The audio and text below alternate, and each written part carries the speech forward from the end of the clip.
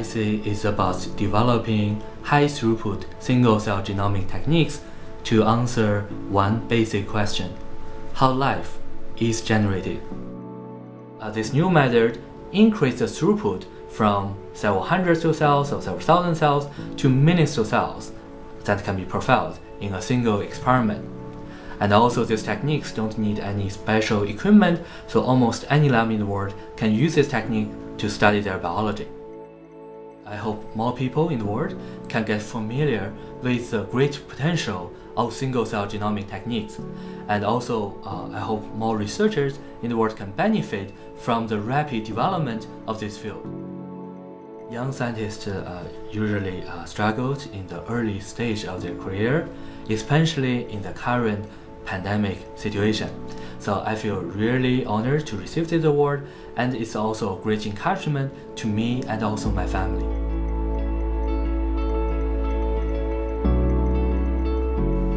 My supervisor sent me a link to the prize, just with one line saying, "I think you should go for this." and I looked at it and I thought, no thank you. It's way too prestigious for me. I just thought it's a really good way to write something in a less scientific format. So all the things I wanted to say during my PhD but didn't quite fit in a scientific journals format.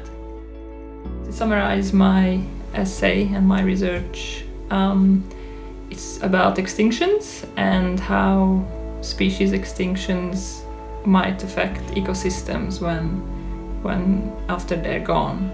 So in particular, I was studying Australian native digging mammals and how they affect soil functioning and what happens if they suddenly disappear from an ecosystem.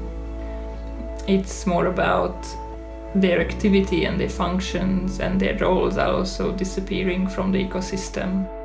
If we keep losing species, that balance is just degrading more and more until an ecosystem collapses.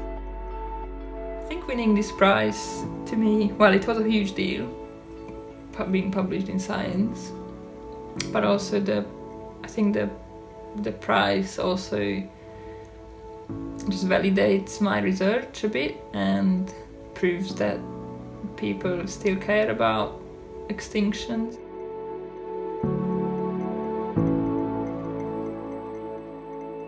I decided to submit an essay because I really like to write, and it was quite fun to rewrite a scientific manuscript as an essay. The essay was about engineering near-infrared vision, and we are a team of researchers and medical doctors working on ways to repair vision loss. So we came up with the idea of sensitizing blind retinal regions to near-infrared light, which minimizes activation of adjacent healthy regions. And the essay describes our nanogenetic approach. Winning this prize will help us to further accelerate the development of novel therapeutic approaches for treating retinal degenerative conditions and restoring vision in blind patients.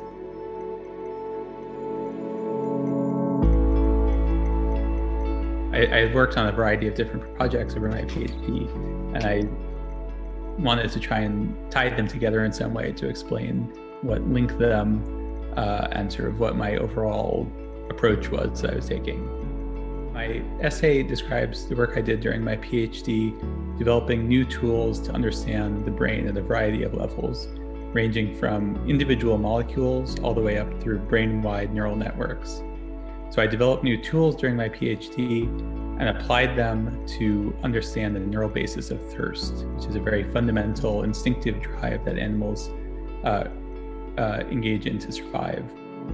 In my essay, I described the various technologies that I developed, ranging from a method to study the expression of individual genes in an intact piece of tissue, all the way up to methods for reporting the activity of tens of thousands of neurons distributed all over the mouse brain.